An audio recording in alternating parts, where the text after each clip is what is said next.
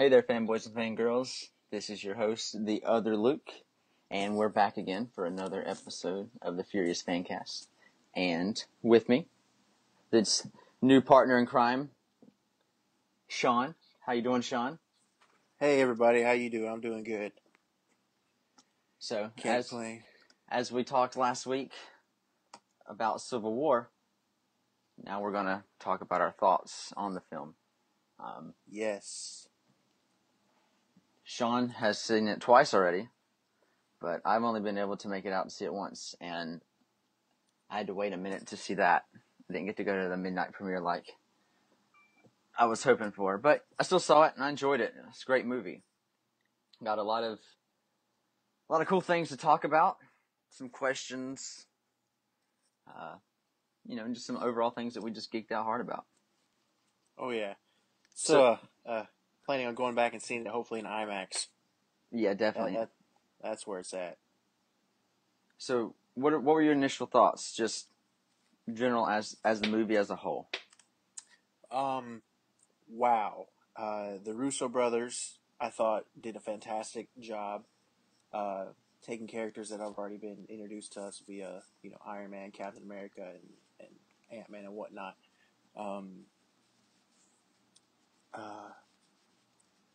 That's really, tons of action, which I absolutely loved. It kind of dragged on at parts. I think it should have been called Bucky Barnes, Winter Soldier, or Civil War. Yeah. There was a lot of Bucky Barnes in it, and I'm not complaining because we've been wondering what happened to him after Winter Soldier. So we finally kind of got a glimpse into what he's been up to, even before Winter Soldier, I guess, with him in. I forget where it was. But, I loved it. I loved it.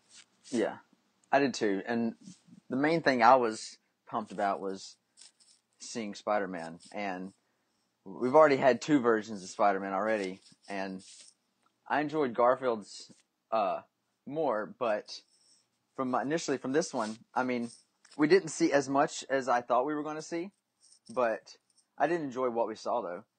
It was nice to see a younger Peter and a younger Aunt May, because, we've always seen old Aunt May and old Uncle Ben, and we know, all right, Uncle Ben's about to get shot. Let's all get sad for a moment. But Right. they didn't do that. They were like, all right, you've got Aunt May, you've got Peter, they're happy, things are going well, Right. I like the direction they went with the younger Aunt May version and the younger Peter as well. It was a way to keep it standing out from the other two. Since it's been so close since The Amazing Spider-Man 2 came out that you kind of want to make it different, in as many ways as you can, so that way it's not always compared to that previous one, Yeah. Right. Yeah. And I mean, I absolutely loved Tobey Maguire. He's right now he's still my favorite, and I'm probably gonna get a lot of bash for saying that, but I liked his portrayal of Spider-Man and Peter Parker. Hey, just like the prequels, people are a fan of one or the other or both. Yeah. Right. So I guess we'll go into some of the key aspects of the movie. So I guess from right now, I guess we should have said initially, spoiler alert. But I guess if you're listening to this, you already know spoilers are going to be contained. And if you don't, then, well, that's on you. You've been warned. Yes. All right. So you want to give this a kickoff? Yeah. If you listen to our last show, we talked about the comics versus the actual movie, and turns out my predictions, I was completely off the charts. They did not go with the books at all. I'm not complaining because I actually liked how they did it in this one. They tied what events that happened in the Avengers movie and then the Age of Ultron. Mm-hmm. They worked those events into, hey, you guys can't do your own thing on your own now. The government is going to be in charge of you. Yeah. And I like how they did that. I'm okay with going that way instead of the book version. Yeah, I agree. It was a way to make it the same, but yet in a way different. Because you still got we were definitely off with the whole Spidey and Captain team Mm-hmm. up, Mm-hmm. but we did have that one little moment where Spidey catches um, the airplane walkway, Mm-hmm. and him and Cap kind of have that moment. Right. Where you from, kid? Yeah, Queens. And he's like, I'm from Brooklyn. I thought that was a nice nod too to their location as the part where they actually are in the real world. yeah. I like that. And another thing is, a lot of people have been saying that this movie it doesn't stand on its own. Like if you've never seen any of the other movies, if you go in and you see this movie, yeah, you might enjoy it, but you're going to be lost. Yeah, you definitely need to have at least seen the both the Avenger movies. I think. At least. Yeah. Um, but I mean, they pulled a lot from all the different movies to bring it all together. It was like you said, the events from the first Avengers and the second Avengers, and kind of wrapping that all up together to get this initiative. Right. They tied it in real good. I thought. Uh, we also talked about General Ross, whether his part was going to be heavy or not, and it really wasn't that heavy in the movie, which it's what it is. But Yeah, I'm okay with how he was, the mind behind the actual Accords and all that.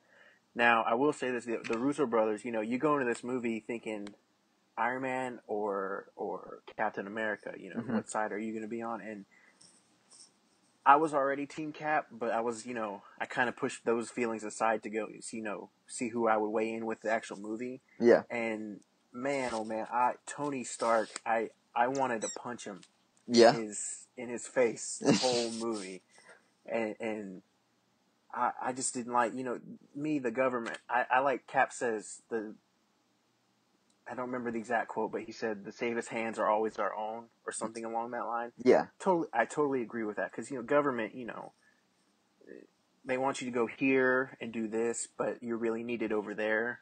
and I felt like And they didn't focus on much of the relief fund that Tony Stark mentioned that he had set up. Because he had mm-hmm. that, and he yes, they have all this destruction that they leave, um, but they do make an effort to fix it. I mean, yes, it sucks that there's a lot of people that devastate from these events, Mm-hmm. but as you've seen, have these evils. They're there, Right, and and that's another thing is. Oh, sorry. Go ahead. it's just I cut like you off. it's just like gun laws. You've got your criminals, and they're not going to abide by the laws. They're going to do what they want to do, just like your villains, and they're going to do what they need to do.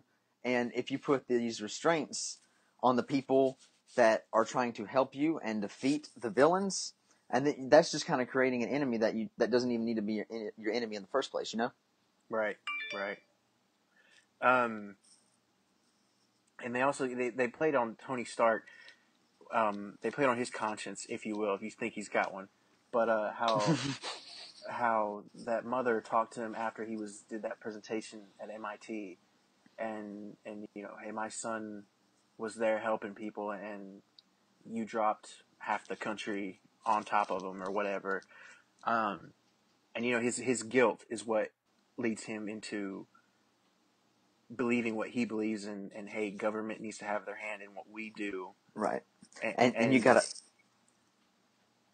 go ahead. And it was like within Age of Ultron, that all those events, you know, go back to him and Bruce in the lab, what they were working on. And since Bruce isn't around in this one, he's kind of left alone with, all that, like you said, all this guilt from that whole event.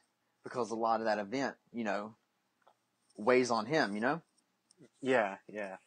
And I guess I'm trying to think of with Cap and how he went. I mean, that opening scene with Crossbones, which I'm a little disappointed that he didn't have a Yeah, bigger part. let's get into that real quick. What happened with Crossbones? It's like, hey, what's up, Crossbones? All right, see you later, Crossbones. Exactly, they were trying to steal that. I'm assuming that biochemical weapon, and then he goes and blows himself up. But Scarlet Witch and having her guilt, like she caused the death of those people in that building. Even though she did it unintentionally, she still felt the guilt. grief and the guilt. There we go. That she cost those people their lives, and Cap. I like how he stood up for her at that meeting and saying, hey, this is still fresh. It needs to sit a little bit longer. But I liked I. And Robert Downey Jr., I absolutely love him as Tony Stark. No one else could do it, and I'm going to be upset when he's done. Yeah. But I hated him, and I've never hated right a superhero like that. And I know it's Civil War and things are going to be different from here on out, but I hated him. I hated him. Yeah. And I was going to say we can go ahead and kind of get into a breakdown of some of the newer characters that we were introduced into. Right. Yeah. Black Panther. Chadwick Boseman, fantastic. I'm super excited for the standalone Black Panther film we're gonna get. Me too. Yeah. And his backstory, I don't like it earlier. I don't really know much about his backstory or his origin, but I like how they, the bomb exploded, killing his father at the UN meeting, and him kind of picking up the mantle from there. Yeah. I liked how they kind of, even though it wasn't a Black Panther movie, they said, here, we're going to give you kind of a little sneak peek story. Right, yeah. And I thought that was fantastic. The fight scenes with him and Buck when they first meet each other on top of that roof. Oh my God, that was amazing. Yeah. Probably my second favorite fight scene was with them two, chasing through the city. I forget, Legos? I don't remember where they were, but I was absolutely pleased with Black Panther's introduction into the MCU. Yeah, and his suit is just... Yes. I mean, it's bulletproof. Yeah, full on vibranium. Yeah. Yep. He kind of tore into Cap's shield there too a little bit. And got claw marks. That was awesome. Really liked him. And now Spider-Man. We finally get to see him in the MCU where he should have been from the get-go. Right, yeah. The first meeting between Stark and Peter and Aunt May, I thought was great. Hey, you've been getting those emails about that grant, you blah blah blah, and that look that he gives Peter, and that thing we were talking about, and he's kind of nodding his head to the side, like fantastic. I love that. And they brought up a young Aunt May, and if you're into older women, I mean, she was pretty good looking Aunt May there. Yeah. Yeah. And Stark even made that comment. Yeah, that was funny. Yeah. And they kind of showed, you got a very brief glimpse of Peter's suit before Tony Stark, I guess, redesigns it. He had like goggles, and then like a hoodie on. It kind of I can't think of the storyline of the Spider-Man that I'm thinking of, but it looked like a costume that was worn by Peter Parker in. It's not the main storyline or timeline. It was a different one. I can't remember, but it kind of was reminiscent of that. His suit, his web shooters were outside of his wrist. They were like bracelets. Wasn't a big fan of that. I kind of wanted those to be concealed like they are in the books. But beggars can't be choosers. Yeah, because now that leaves it open to where, all right, well, now we see where those are at. All right, we can destroy these now. Yeah, and he had the utility belt. It was definitely there. The eyes, the animation on the eyes when they open and close, and all that. That fight scene at the airport. Oh my God. Yeah, that was overall. That was just an intense fight. Oh yeah. And then Peter with the quips and all the talk that he did between Black or Falcon and Winter Soldier. he keeps talking, and Falcon's like, I don't know if you've ever been in a fight before, but There's you're not doing this an much awful lot of. talking. There's not this much talking, right? Yeah. Yeah, which is funny because that's just from the show and the Spider-Man games back on the PS1. You always had those like witty little one-liners that he was always throwing around. Right. Yeah. And like I said, I guess it has to do with being a young, Peter Parker, and I think it's going to be great. Like I said, I can't wait for Homecoming. I can't, I'm excited for Spider-Man's future. Yeah, that's gonna be pretty interesting to see where they take it.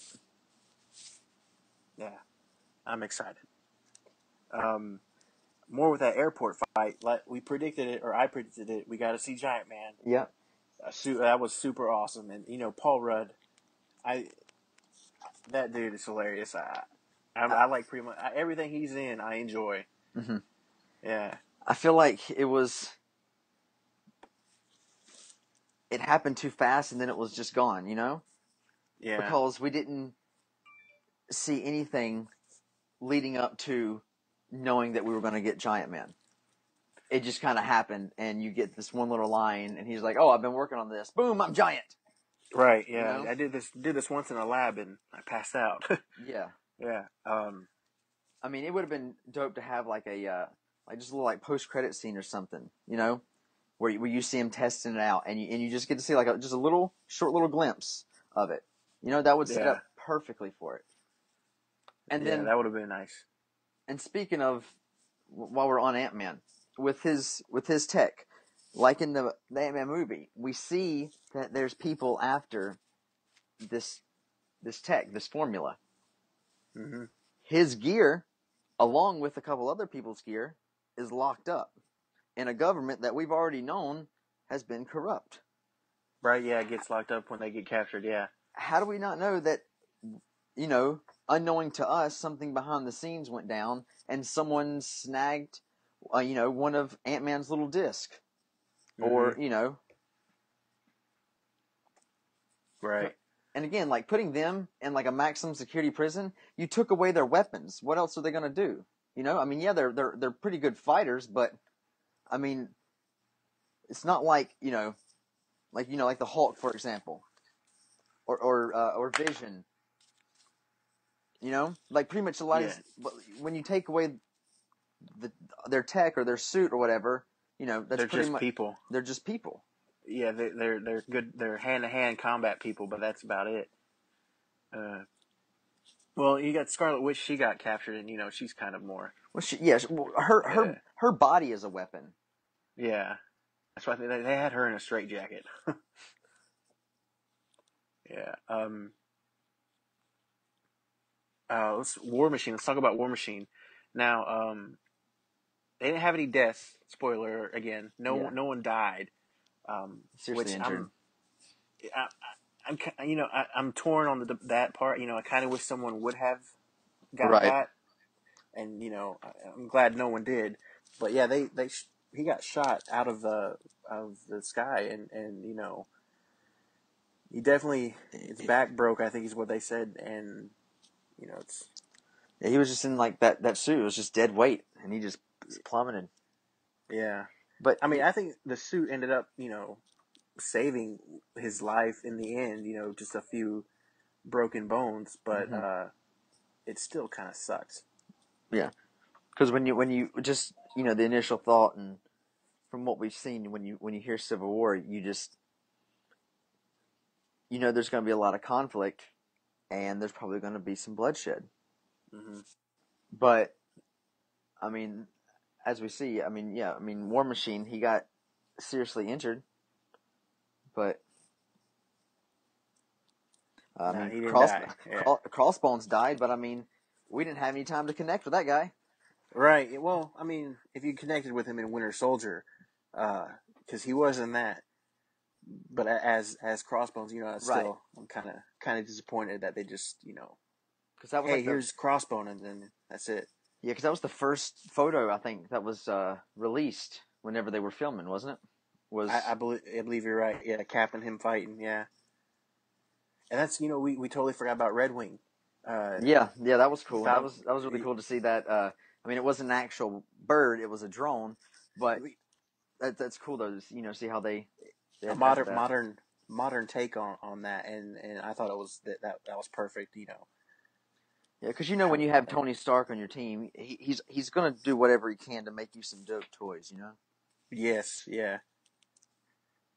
Yeah, and then back to that fight scene also when Black Widow, she kind of flip flops. She's on Iron Man's team, and then she realized I forget the moment where she says, "Oh, Oh, yeah, it hey, I'm was on the when wrong side." yeah, whenever she said that she would uh, take him to him, she wouldn't help him capture him. I think it was or something along those lines. Yeah, she ended up stalling Black Panther so Cap and Bucky could leave. Yeah, Um, I I'm blanking on the comics, but I think she did that in the books. I could be wrong. I don't remember 100%, but you know, and her little conversation with Hawkeye. We're still friends. It depends on how hard you hit me. right. I thought Yeah, that was great. but Um, and yeah, and speaking of Hawkeye, like, didn't he have this huge like midlife crisis in Age of Ultron that he wasn't going back out in the field? I don't know if it was a midlife crisis, but he did, air quotes, retire. Yeah, And Cap, I guess, got a hold of him and was like, "Hey, we need you here. I need you to go rescue Scarlet Witch from this makeshift house slash prison where she's held up with Vision." Which their scene where she escapes that little prison or house, and she legit she sends Vision, crushing through the earth, and I thought their relationship was going to be played a little bit more, on the love side. I thought we were going to see a little bit more of that, which we really didn't. It's whatever. But man, she did some work to Vision. yeah, she did. Yeah. So we did get to see the raft. Yeah, The super prison was right about that. yes, that was Unfortunate. something that you had a lot more knowledge about. 'Cause you had mentioned this last time. So to me, I didn't really know much about it going into it. Mm-hmm. So that was pretty. It was pretty cool to see how they put that together. Yeah, yeah, and unfortunately, Ant-Man, Hawkeye, Falcon, and Scarlet Witch, they all get caught, and that's where they end up, and that's where we see Tony Stark walking around in the trailer. We saw him walking around their cells. Um, it's what I remember from that, besides the conversation with Hawkeye or Falcon, is again Paul Rudd as Scott Lang. He says, "Yeah, Pym always did say you can't trust a Stark," and Tony goes, "Who are you?" Right. Yeah, that That was that funny. yeah, it's and she's like, "Oh, come on, man." Um, I like that, and Tony for a second, he flipped sides or a truce and was like, "You tell me where he is, I'll go find him. I won't talk with General Ross, and I'll just go find him myself and deal with it." Um, I guess it kind of showed him coming back to his normal side, and he ends up not. But when he's in the helicopter leaving the raft, he puts his finger on that button, and the suit it climbs onto him from this finger. I thought that was awesome. Yeah, that was pretty cool. Yeah. And his little um little gauntlet he had that came out of his watch. Yeah, his repulsor. Mm-hmm. Yeah, that saved his life because Bucky would shot him in the face. Yeah. Yeah. Um. Oh, I was going to say something and I totally forgot. Yeah. What about going into how they tied in Bucky with Stark's dad and all that? Yes, when the revelation, that was I guess big reveal. I saw that coming. I'm not gonna lie. I knew that was Yeah. leading to that moment, and I felt bad for Buck because that he wasn't in his right mind. He was being controlled, and I mean, Yeah, mind control's a bitch. yeah. And Tony, I don't think he felt as bad as he did for his father as he did for his mother, because you hear him say he killed my mom, and that pushed him over the edge, and that led to that fight scene between Cap and Iron Man and Buck in the Russian military facility, which they referenced the cover for the first issue of Civil War with Cap holding his shield up and Iron Man doing his blast on one side. That was direct reference to the cover art for, I think, the first issue. Yeah, I'd recognize that. Yeah. Boy, Iron Man, he lays into Tony there for a little bit, and then when he blasts Winter Soldier's arm, he blasts his arm completely off. Yeah. Which I thought that was like, I didn't see that coming. But then kind of like in the other ones, there's always that nod to Star Wars, to where someone loses a limb. Yeah. Yeah. Yeah. So I guess they felt that was the way they wanted to go this time. Yeah, someone losing an arm, right? But I mean, it's kind of a cool way. I mean, when you think about it, because he's no longer that person, you know. Yeah. So he's now going to have some new arm, you know, some new kind of tech or whatever. Yeah. And so that's going to represent this new version of him. So since we didn't really get literal deaths of any characters, we got deaths of certain personas of characters. Right, and we got a rebirth. Yeah. Hopefully, we'll see more of Winter Soldier in the future. Yeah, I'm sure we'll see a good bit. Yeah. And of course, we can't leave out Stan Lee and his cameos that he's always in, and this one was a good one. It's probably my third favorite cameo that he's been in. I got a package here for Tony Stank. Yeah, Tony Stank. Yeah, that was great. That was great. And then after that we get the scene where Bucky and Cap. Yeah, Bucky and Cap. We get our first glimpse of Wakanda, which I thought was awesome. That Black Panther statue, and they're a highly advanced country, so they were in a nice laboratory, if you will, in the middle of the jungle, which I thought that's perfect. I'm super pumped for that movie again, the Black Panther. Yeah, it was cool to see how they, even though they're a rich society, they're still grounded, in their roots of their heritage. Yeah, because because we're going to see a lot with their guards, the Wakanda guards. I mean, their whole job. I mean, they're like the Imperial Guards. Their job is to protect the Emperor. Like their job was to protect the king. They failed at that job. Imagine, all this regret and guilt that they feel now. Mm-hmm. And so now you've got, now how long, before this, had Black Panther been, what's his name? Just slipped me. His father? Yeah. Yeah, like are we going to go into seeing in his movie, or we're going to be seeing like kind of a passing of the torch when his father was the Black Panther to when his son became the Black Panther? Or is that even, I mean, I'm not too familiar with Black Panther's story, so I don't really know how that whole, I guess, thing works out. Well, from my understanding, it's passed on after death. So I think when his father died in this one, it went to T'Challa, who's the current Black Panther. He picked up the mantle after his father had died. So I think that's where we already saw how he became, the Black Panther. His father died in this one. Mm-hmm. So his dad was still out there, kicking ass. I think so. I mean, like I said, I don't know much about, pre T'Challa. Is the king T'Chaka? I don't know, but I don't know much of his backstory. Yeah. Yeah, that's something that I'm interested to see though.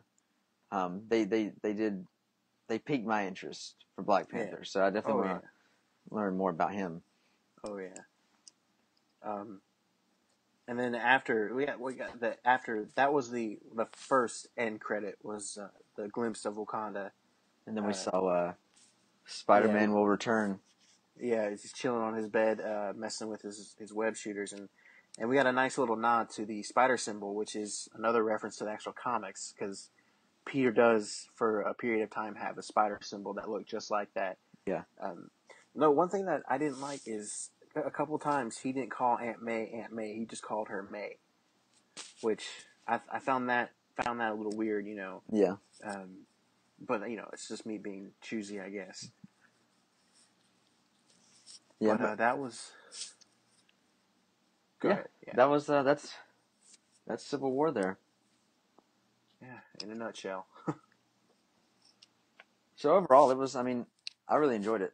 I'm definitely wanting to see it again to kind of, now that I have my first thoughts of it and I've, seen it, I can now focus on, okay, what did I miss over here in the corner, that I didn't pay attention to the first time through. Right. Yeah. That's how it was with Star Wars. You know, you go your first viewing of it, and Just you're in in that awe. moment. Yeah. You're in the moment. Yeah, and you're just, oh my gosh, I'm 10 years or so since the last one, and it's back. But that's the same way. I'm gonna have to go see it again, and I guess pay more attention to background stuff and things I might have missed during the first show or viewing. Yeah. And like we had discussed last week, what we're going to start doing, Civil War was kind of our kickoff title for the show coming back. But we're going to be doing, for each major title that we want to cover, or that any of you guys request us to cover, we're going to do a pre-release show. And we're just kind of going to talk about what we've seen throughout the trailers and clips and things like that. Get our thoughts on where we think the story's headed. Just kind of get a general idea of the movie and its direction. And then we're going to do another post-release show. We're going to do that. We're going to do it about a week after it's released to kind of give everyone time to watch it, because we know not everyone can go see it, at midnight, let alone, sometime that weekend. Mm-hmm. So we want to give everyone time to be able to view it. And then once the movie comes out on Blu-ray and DVD, we're going to do commentaries on them as well. And one we've actually got coming up is towards the end of the month. We're going to be doing a Force Awakens commentary. So that'll be our first one. So that'll be interesting. Yeah, woohoo, Star Wars. And I think also we're going to be recording a couple different ones, because we're actually going to be in the same location for a while. So we're going to use that opportunity to our advantage. And I think we might go ahead and do a Deadpool one as well, because I finally saw Deadpool. I didn't have a chance to see it while it was in theaters.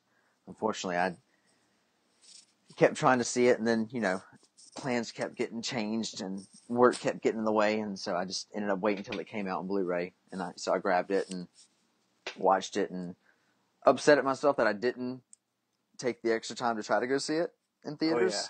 that's But when you gotta see in theaters. yeah, but it's good though. I definitely enjoyed it. It was a lot better than I thought, but we're not going to go into that now. Right, that's another show. Yeah. So, leave your comments, questions down below, and until next week, I'm the other Luke, I'm Sean. and stay nerdy.